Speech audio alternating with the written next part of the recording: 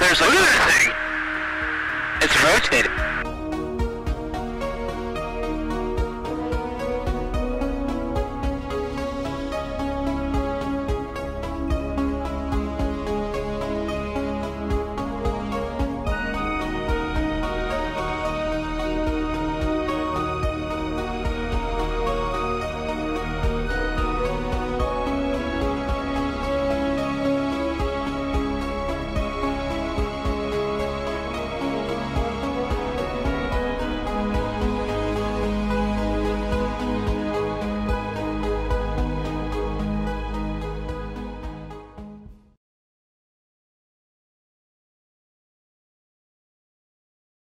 UFOs, or as it's officially called, unidentified aerial phenomenon, UAPs.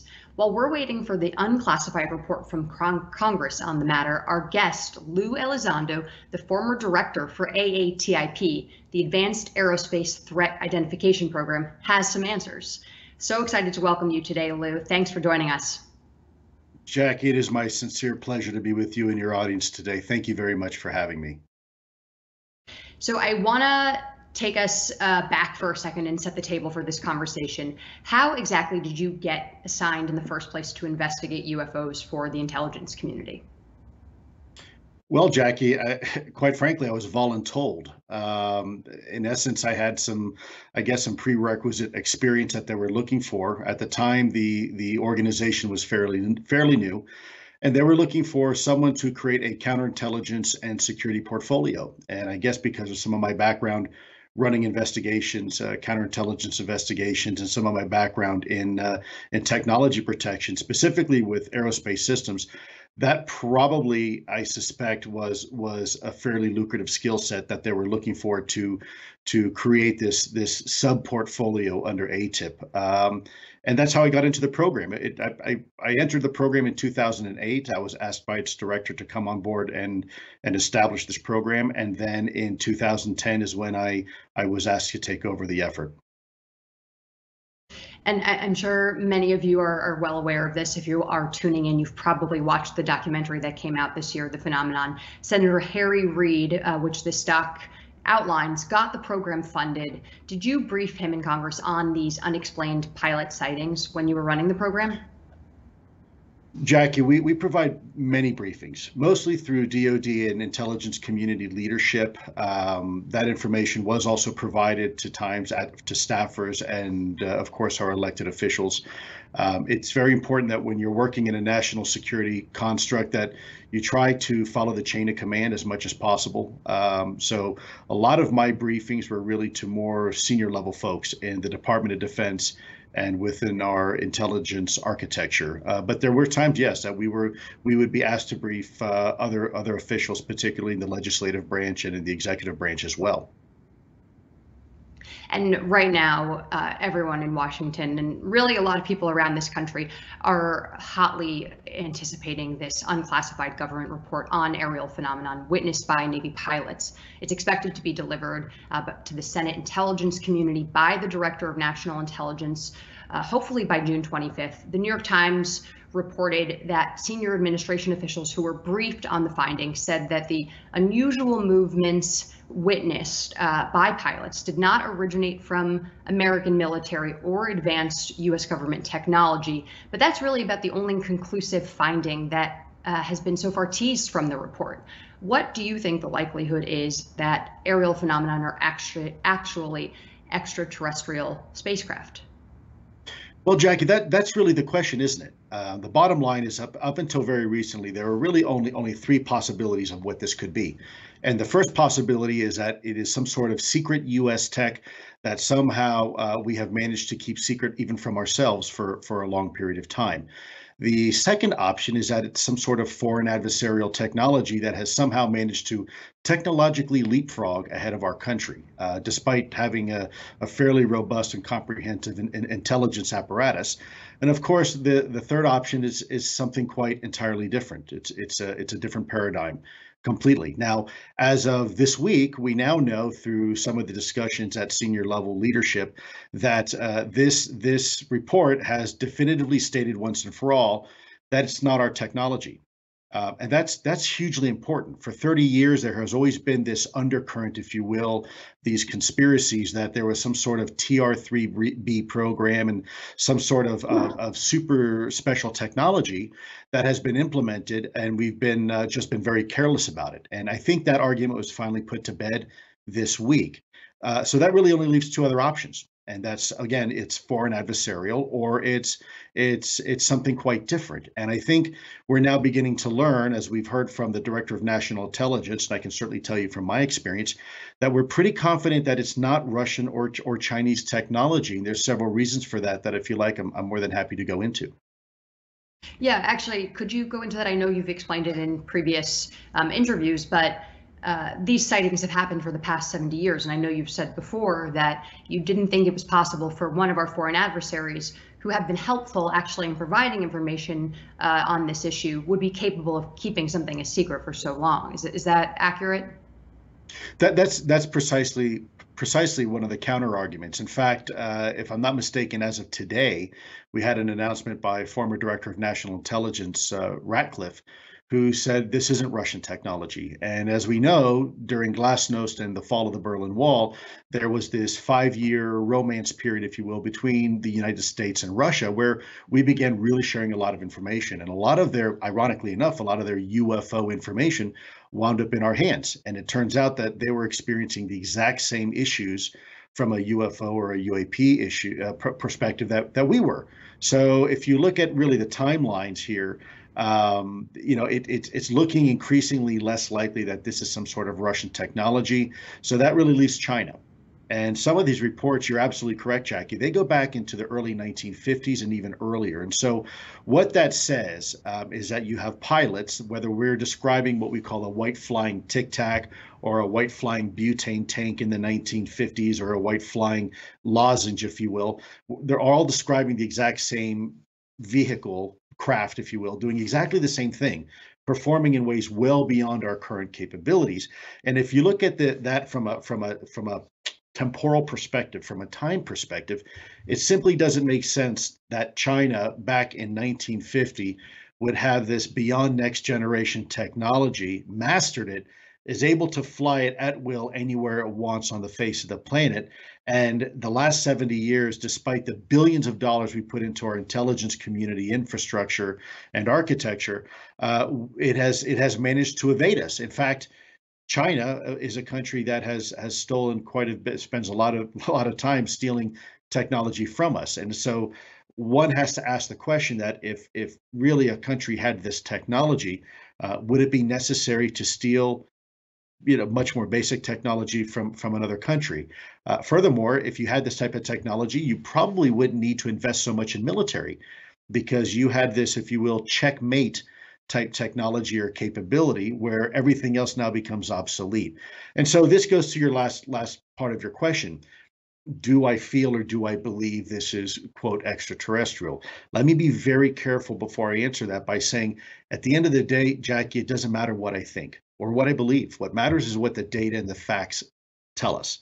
And from that perspective, it's very important that I had a very simple job, and that is to collect the truth and speak the truth. That's it. Very much as an investigator, which I used to be, we applied the same type level of rigor and methodologies we did in hunting terrorists and spies as we did in hunting UFOs. So we really didn't care what these were. We were just trying to get to the bottom of what they were. And so therein lies, if you will, a little bit of our approach. We were very agnostic, if you will, or objective about this topic, and tried to allow the facts to lead us down a certain path. And that is really what we're doing today. What we're realizing is that the facts are painting a far more compelling picture than what we thought. In this case, your audience, they're the jury.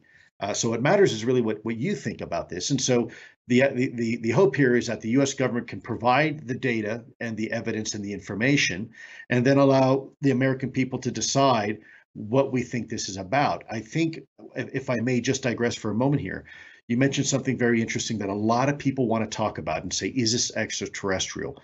And I want to just, if I can, for just briefly delve into where we are with modern day science.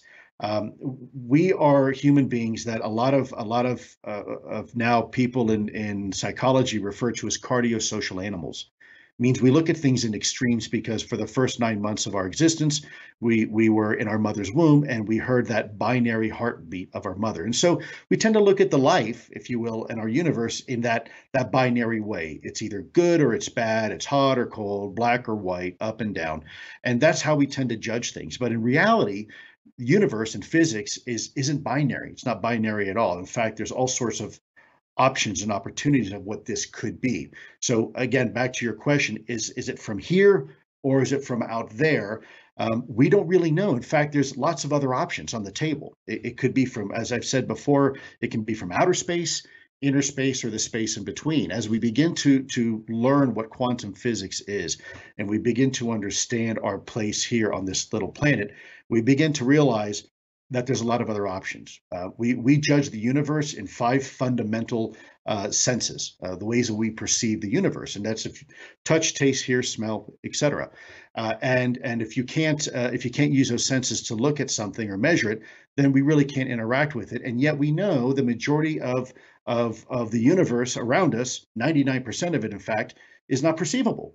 There are right now Wi-Fi signals coursing through your body. There's cosmic radiation coming in from the cosmos. There's neutrinos coming in from the sun. There's radar hitting you from the local airport.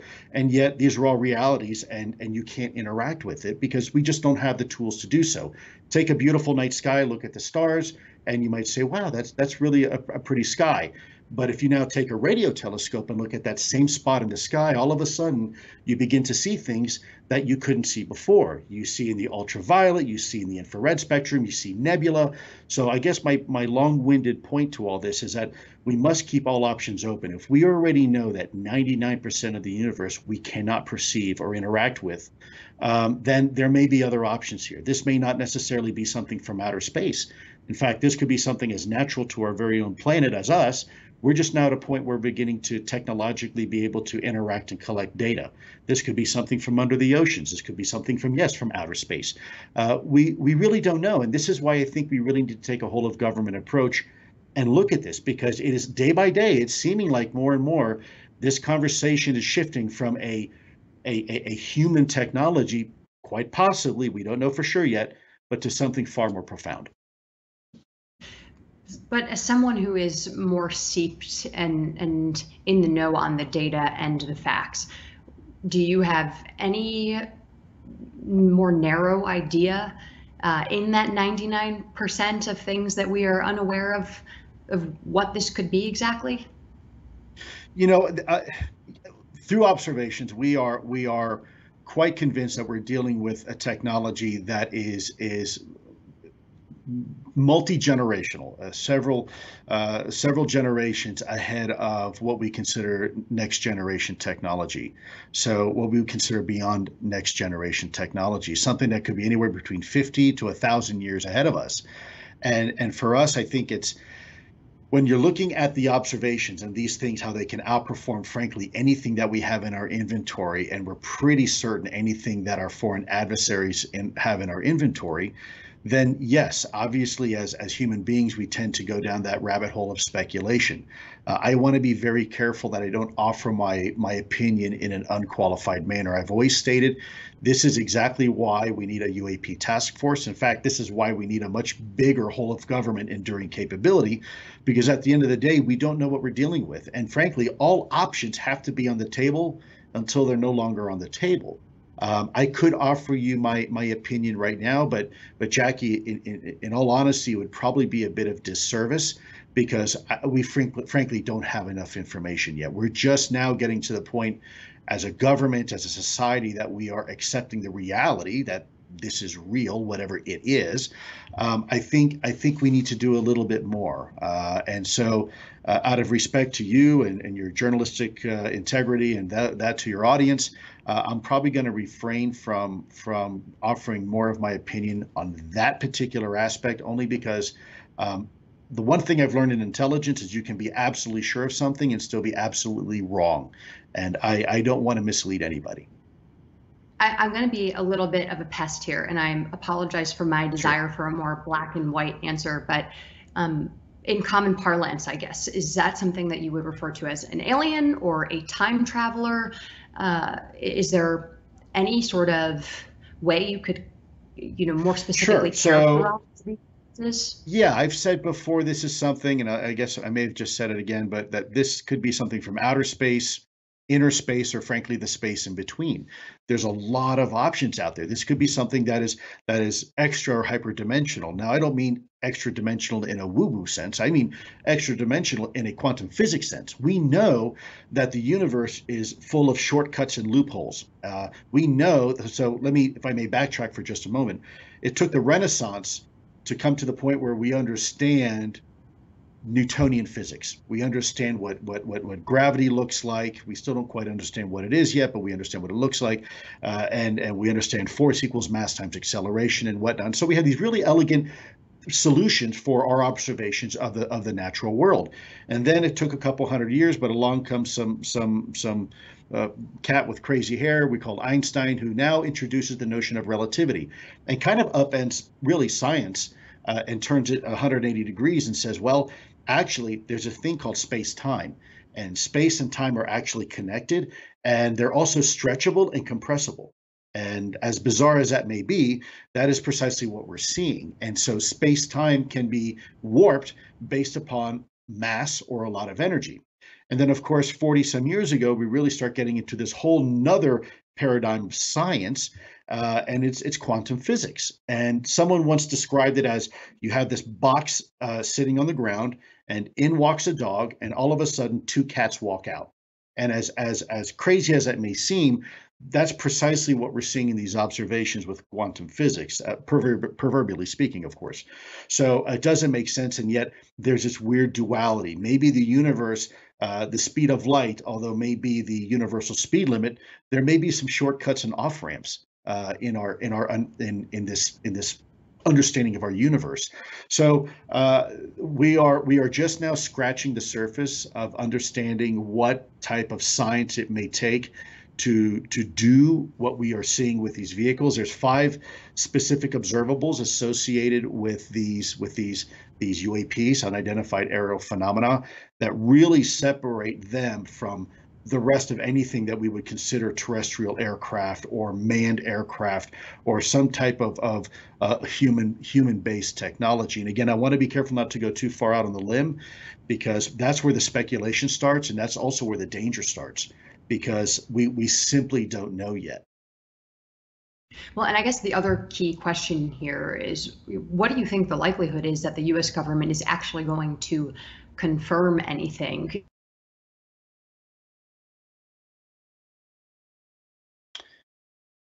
Jackie, I think I lost you, but I'm going to go ahead and try to answer the best I can. I think you were asking me what the likelihood is of the U.S. government going ahead and confirming anything in this 180-day report. So let me see if I can go ahead and answer that. Hopefully that was your question, because I seem to have lost signal. So the 180-day report is, first of all, not substantial enough time to do a comprehensive report. In fact, I've told people it takes longer to remodel a household kitchen sometimes than it does to take 180 day, to conduct one of these 180-day reports. Secondly, there's the other issue here that we had COVID and this pandemic that kept a lot of people home for most of that time. And then thirdly, I think if this turns out to be some sort of adversarial technology that has happened to leapfrog ahead of us for the last 70 years, Jackie, we're talking about one of the greatest intelligence failures this country has ever seen, probably eclipsing 9/11 by an order of magnitude. It took us nearly 3 years to come up with a 9/11 Commission's report. If this turns out to be some sort of adversarial technology that did happen to technologically leapfrog us, 180 days, I don't think it's going to be sufficient. I think what we can expect the report to say is something like this. There are about 100 and some odd cases out there that are compelling enough that they are definitely displaying some sort of capability, technology that we don't have. Secondly, we don't know what these things are. We have no evidence to suggest that they are from outer space, but at the same time, we have no evidence to suggest that they're not. And so this report will probably be a bit of a placeholder. The one thing we know for sure at this point is that it's not U.S. secret technology. So that takes part of the 30-year argument that this is some sort of secret Air Force, if you will, weapon platform being tested. That's now off the table. And so now we can focus more, I think, on the foreign adversarial perspective, or hopefully maybe something on something, quite frankly, sufficiently different than anything that we had possibly considered before. And when we're actually talking about this as a national security threat or as a foreign adversarial threat, as you just mentioned, I think we need to talk about China here, which the United States government also views as a national security threat. And China is making big investments at the moment to identify extraterrestrial life as a part of their military mission. There's discussion within the community about whether it's better for us to lead the way with confirmation versus China doing so, and possibly being dishonest about what they found, essentially a new modern day space race. Do you think, in your opinion, does it matter which national takes the lead on confirming the presence of extraterrestrial life, and who gets to the bottom of this answer first? I think, well, you're right, Jackie. Not only that, they've just announced they've established a new UAP task force similar to ours, and they're using artificial intelligence to do this.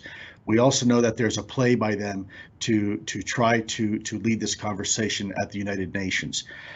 That, for me, it's a multifaceted question you're asking me. There's two parts of me, and I'm a little bit, I guess you'd say, schizophrenic about the response.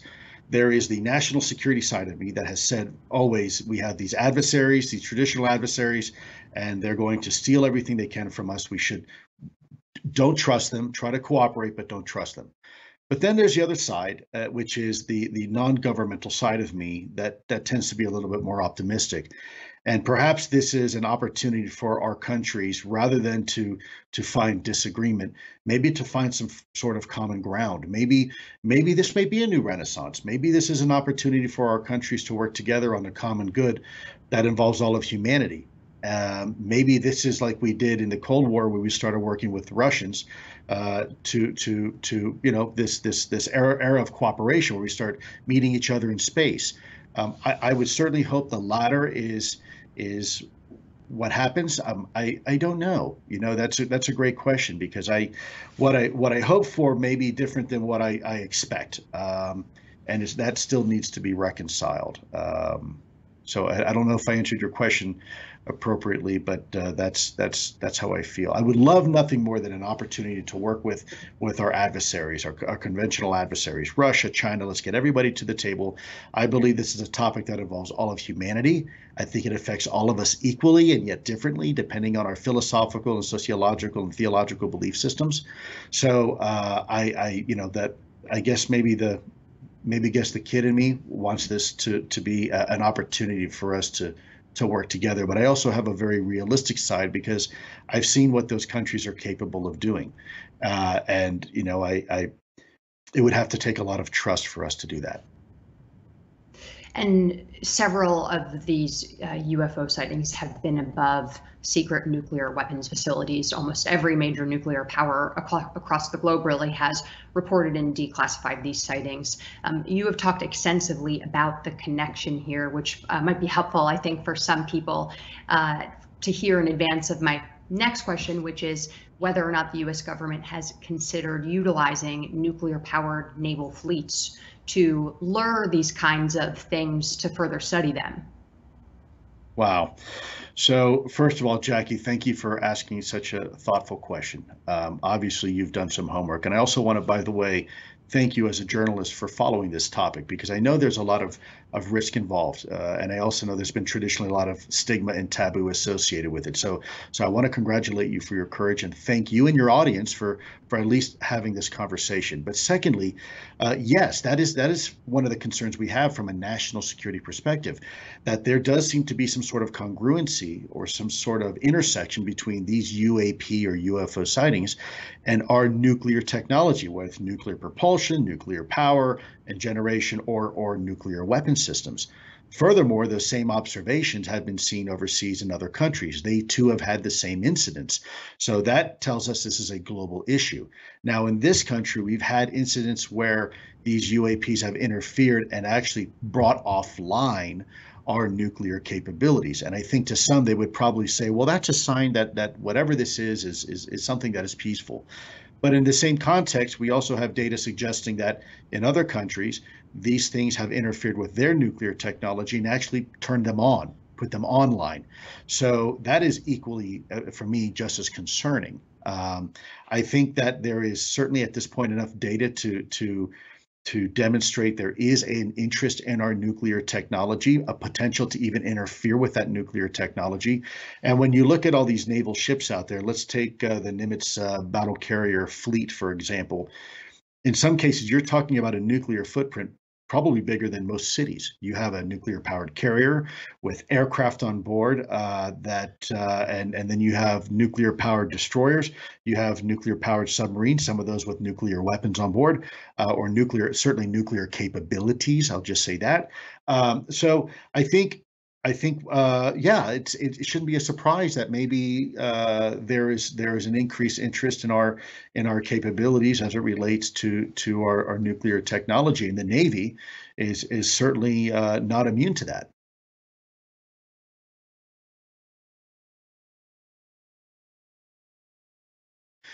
Yeah, absolutely. And so, I think there's two congruencies that we see. We see an interest in our nuclear capabilities, and then we have this really bizarre what I don't know if you'd call it an interest, but there seems to be a connection with water. And these things have a tendency to be seen in and around water, which kind of leads to one of the observables that we've had. There's 5 distinct observables that set this technology, as I mentioned earlier, aside from everything we have in our inventory. The first is hypersonic velocity, the ability to change directions instantly. And when I say instantly, I mean human beings can withstand about 9 G forces. Some of our best aircraft can withstand about 16 Gs. These things are doing 300, 400, 600 Gs in mid-flight. Then there's hypersonic velocity. That is speeds that by definition are Mach 5 or above, very, very fast. We do have some technology. You mentioned Russian hypersonics and things like that. There are technologies that can go that fast, but then again, you don't expect a hypersonic aircraft to do a 90-degree turn. To put that into context, our SR-71 Blackbird, when at 3,200 miles an hour, wants to take a right-hand turn, it takes roughly half the state of Ohio to do it. You don't expect it to just kind of do this. And that's precisely what we're seeing. And then the third observable is a bit like cloaking. We call it low observability. But the fourth observable is what we were talking about, and that's transmedium travel and water. The ability for an object to fly not only in our atmosphere, low and high altitudes, but also potentially in a vacuum environment like space and even underwater. Now, we do have vehicles that can do that. We have, for example, a seaplane. A seaplane is a plane that can fly and it can float on the water. But when you look at it, it's neither really a very good aircraft or a boat because it's a design compromise. And yet what we are seeing are objects that can operate in all these domains or all these environments, seemingly without any type of performance compromise. And so why are we seeing these things in and around water is something that we're really kind of scratching our heads with, because we've seen these things. They've been recorded not only in our atmosphere, but there is data to suggest that they have also been tracked by some of our capabilities underwater as well, and being able to perform in ways that frankly exceed anything that we know on the planet right now. And Lou, unfortunately, we only have time for one more question, but I should make it clear to our viewers that you actually signed an NDA when you were working on this at the Pentagon. Is there any scenario that would cause you to break that NDA if you feel like, for example, this report obfuscates or peddles disinformation about what the findings actually are here? No, ma'am. I will never violate my non-disclosure agreement with the government. I still maintain a security clearance, and the reason is that not because it's my loyalty to the government, because it's my loyalty to the American people. That contract I signed those many years ago was a promise to the American people that I would never violate their trust, period. And I can't violate their trust in order to gain their trust. It doesn't work that way. So what I'm going to continue to do is doing what I'm doing now and pushing for this disclosure, pushing for the information that I know to be true because I saw it and so did my colleagues, continue to have this conversation the way I can. And I'll tell you, if it looks like the Pentagon continues to obfuscate, I have made it clear before that there's a possibility I would consider running for some sort of congressional office. I don't want to do that. I'm not a politician. I don't have the political savvy.